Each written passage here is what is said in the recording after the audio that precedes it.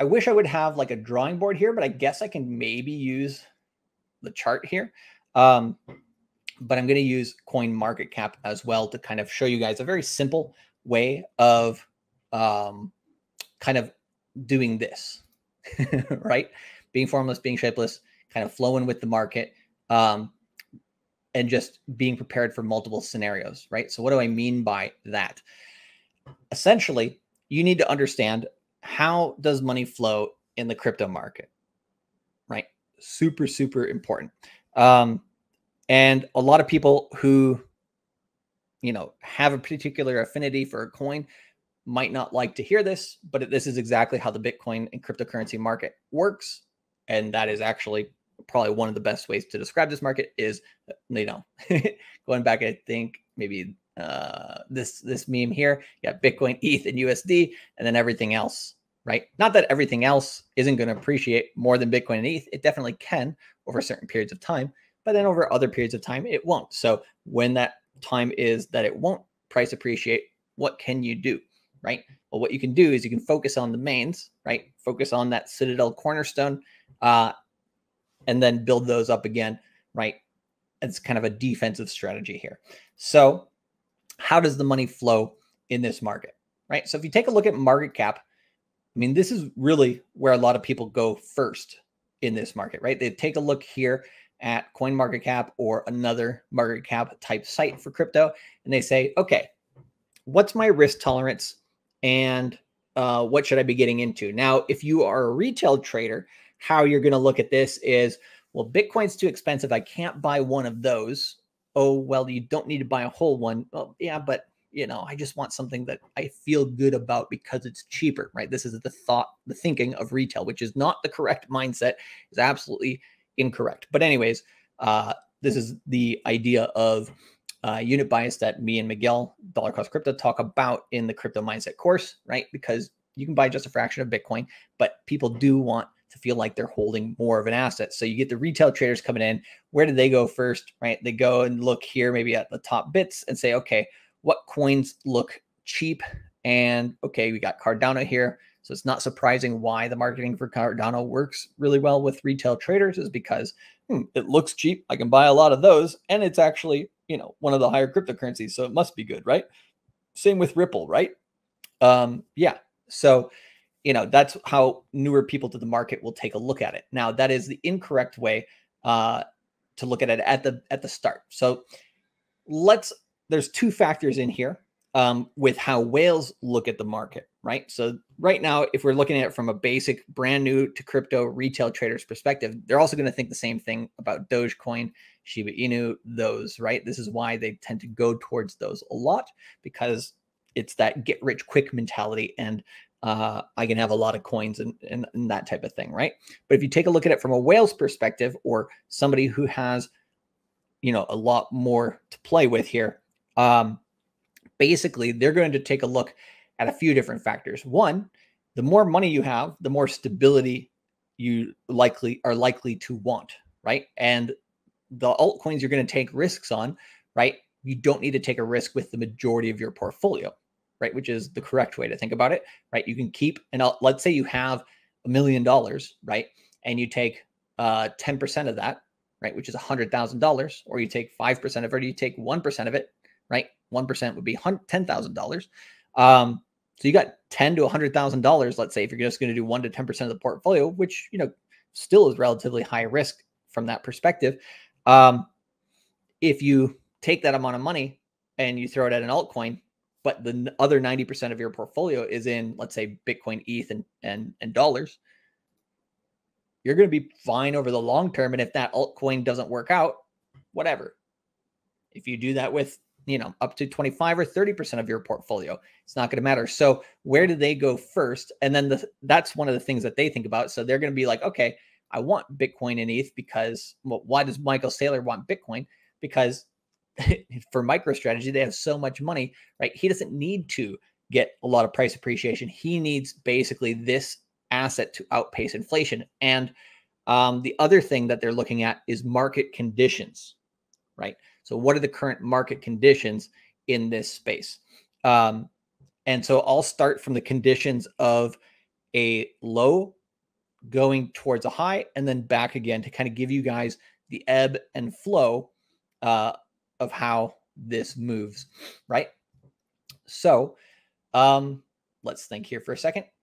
Basically, so let's say I'm a whale. I'm wanting to put in, mainly to these 3 coins, but I'm looking at a few other coins. When should I start, taking a little bit of risk with some of this stuff and going into the altcoins just, to have a little bit of fun, or to also, get more gains on a smaller bit of my portfolio and see how it goes, right? Let's pull out here and take a look at Bitcoin on the weekly. We'll look at market conditions, and then we'll take a look at what some of the whales are doing right now and what that might mean, right?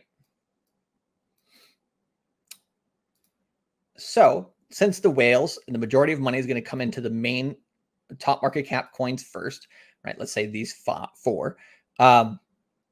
This is where money flows into the crypto market. And when does it usually start flowing in? Well, you got different types of whales these days, right? We'll take off the drawings here. The different types of whales that we have these days, right? We have your traditional crypto whales, right? People who are running different types of businesses like exchanges such as CZ, or guys who are running projects like Vitalik, and plenty of others. We have Sam Bankman-Fried, who's running multiple projects. And so, right, these guys, they're going to look for, when do I get a severely cheap opportunity where I can't go wrong? And what am I going to get into first? Whether if I'm a crypto whale, right, I'm going to go into Bitcoin with some of my portfolio, because I understand that, this is going to be here for the long term. And every time it comes down here towards this 200-week moving average, it's extremely cheap. So I'm going to jump into this first. Let's say we're at a low. When we hit that 200-day moving average here, let's just look over the last few years. Comes down, hits the 200-day moving average. I know that around this period, Bitcoin has tended, 200-week moving average. Bitcoin has tended to show support around this region. We only had it at this point one other time, but that was the lows of the last bear market. So I'm going to take a good stab here also in terms of percentage, right? Bitcoin was down here about 84%. So I can start dollar cost averaging in there, or I can go heavy there, whichever I want to do. And if I go down here to other bear markets, right, this one down here went down about 86%. So yeah, very similar. Came down 86%. If you kind of extend the 200 here, let's just take a tool. Where's our paintbrush? There we go. We just kind of draw a little line across here. Not too good at the art, but you get what I'm saying here, right? You just kind of pull across. Okay, so that area is high value, right? Turn this off. So that was good. It was an 86% drop, 84% drop, touch that area. Okay, I'm going to accumulate after that area. It comes down, touches it again, right? Continuing to DCA in this period. And anything here under $4,000 was good to DCA and just cheap as hell, right? So I get into Bitcoin first, right? But we know that the whales do need retail, right? So the whales are going to create floors. And so you can create a floor here. They can create a floor here. They can create a floor here. But they do need retail, right? They need the many, many little buying orders to push up the price, right? A lot of the price movement to the upside is not actually whales just buying a ton at once on the open market, because a lot of them are buying on OTC, over the counter, right? Which does not affect the price directly. A lot of them are buying right over the counter. So they're not necessarily going to be the ones to push up the price all the time, especially now that we have such a high market cap here for Bitcoin, right?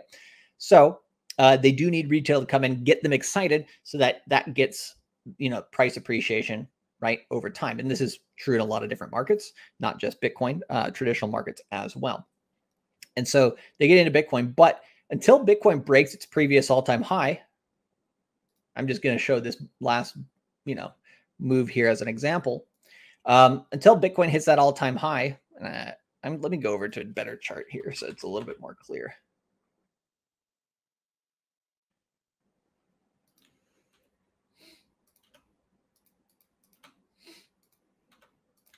There we go. We'll take off the daily waves there for now. I just wanted to basically take this across here. So money flows into Bitcoin here. Great. Maybe some people are buying ETH too, but why would you be buying Bitcoin here and not Ethereum if you're a whale?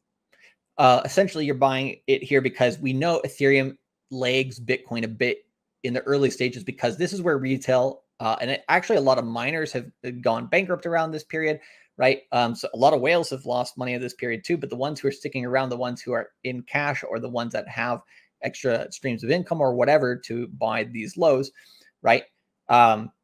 They're buying here and they're waiting for the excitement of retail. Now, this price appreciation is great, but not until Bitcoin gets past its previous all-time high is really when the market's going to get going. So they're accumulating here.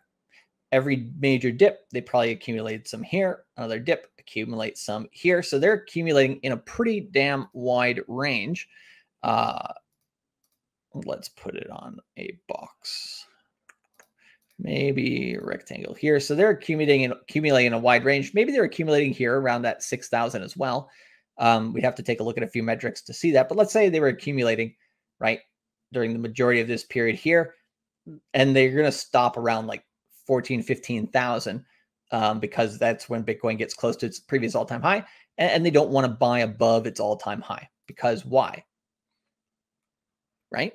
Why do they not want to buy above its previous all-time high? Because they know here, when Bitcoin's above its 20-week moving averages, alts can move too, but there's going to be a lot less confidence in them because during this period here, a lot of alts died, right? And so there's still not a lot of confidence here in altcoins until Bitcoin breaks its previous all-time high. Then retail starts to get excited, right? So that's where the whales can start selling off, right, their Bitcoin, and they can sell off that Bitcoin either for cash, right, and just be like, okay, I like that I got, let's say they averaged a price of about 6,000 and then they increased here, to about 30,000. They got a 376% increase. That's good enough for some whales, right? And so, yeah, they're great with that. That's why we saw on the on-chain data, they were starting to basically start selling off during this period here. What can we use to look at that? There's a few ways to look at it. I don't have the metric on me right now, I don't think, in terms of what I wanted to show for that. We can look here at the HODL waves a little bit, but I think I wanted to mention that a little bit later, not for right now. So anyways, they could be selling into USD here, right? During this period of time, they'd probably dollar cost average out as well, right? You dollar cost average out over, let's say, this period here, right? So I buy in here, sell up here. That's a simple way to look at it. Another way to look at it is right around that previous all-time high. Once it breaks out there, they take their Bitcoin profits, or at least some of them, a small percentage, and they start layering that down into altcoins. Now, this is going to be various types of whales, right? Not just the biggest of whales, but also other ones. You start to see Bitcoin money start flowing into other assets, right? Ethereum, the higher cap coins, right? Those ones start moving first, the layer ones. Then you get the sub ecosystem coins, and your higher yield coins, and you start basically getting into the higher risk stuff here in the cryptocurrency market. This is how they're looking at it. So if whales are looking at it this way, retail should be looking at it in this way, or at least understanding their actions. Not that retail is going to take the same action necessarily, right? Because they might be trying harder to outpace inflation. So they're going to either go broke or they're going to get rich. Like that's their mentality, right? A lot of them, not the right mentality, but it is the mentality that a lot of them have. And so during this period of time, they're going to start, buying coins. And then when retail starts seeing, let's say Solana go up, Binance go up, DOT go up, all these, even Shiba Inu, when retail starts seeing those coins move, they start getting excited. And so they start buying those as well. So it's kind of, they're copycatting some of the whales. And now, but they're doing that with the majority of their portfolio, whereas the whales are doing it with like maybe 5% of their portfolio or 25% of their portfolio, whatever they're willing to risk, right? And the only reason the whales are doing that is because they're looking to gain more of the mains. They're looking to gain more Bitcoin and Ethereum, and maybe, right, another altcoin or two, essentially, to, have that higher risk play. Something like Hex, for example, there's plenty of whales that have jumped into Hex. We saw that with the sacrifice phase. We saw some whales put in, I think it was about $30 million to buy. I think it was the biggest whale who bought Pulse, during that first sacrifice phase. I can't remember if it was Pulse or Pulse X, but you get the drift. And so you have people who've made a lot of money, right? Maybe they bought ETH down at $30. Maybe they bought Bitcoin down at 500 or whatever, right? So they already have more money that they can risk. And so they've outpaced the dollar quite a lot significantly, even with the major downtrends in Bitcoin and ETH in some bear markets. They've still outpaced inflation by so much that their cash has increased. And now they can go out there and make those bets. But if those bets work out, great. They're going to continue to, work in that altcoin system. But if they don't work out, whatever, it's just some profit that they lost and they move on and they stick to the mains, right? That's why you got guys like Michael Saylor doing that. I think a lot of retail traders don't think about, how people with larger amounts of money think, because it is a very different thought process, right? It's more conservative because they don't need to try as hard to gain that money over the long term. So that's just the middle point, right? And so this is kind of like that roller coaster metaphor that I've told you guys a lot before. I haven't mentioned it in a while, where you have the upper end of the roller coaster, right? Bitcoin's the leading horse, the front cart in the roller coaster, going up, up, up, up, up, just like here in the price, right? Up, up, up, up, up, up, up, up, up, up, up, up, up, up, up, right? And then when Bitcoin starts going down, right, the altcoins lag Bitcoin. So we had a high here on Bitcoin on April 14th, I believe it was, or April 12th, somewhere around there of 2021, right? And then how long did it take before the altcoins started going down? Well, you can see ETH as kind of the front leader for the altcoins, right? Because like I said here, right, Bitcoin moves above here first, but then people start going into other coins, ETH being the first one because you have higher returns, and then it bleeds down into the lower coins. But by the time you get to the small caps, right, you don't need a lot of money going into coin number 100 to push it up as much as, let's say, the higher cap coin of like number 8, right? It's going to take more money to push the higher cap coin caps up than it will for the lower cap coins. And so then you get the high here on ETH around around May 10th. So about 3 weeks later, almost a month later than Bitcoin. So that's when Bitcoin's already gone over down the front part of the roller coaster, right? Going down that first major hill. And then Ethereum and the altcoins, right, are kind of still behind it, still making gains. But as soon as Ethereum and the altcoins start going down here, right, in this move, that's when the roller coaster the back cart flips over the front cart and basically there's a crash, right?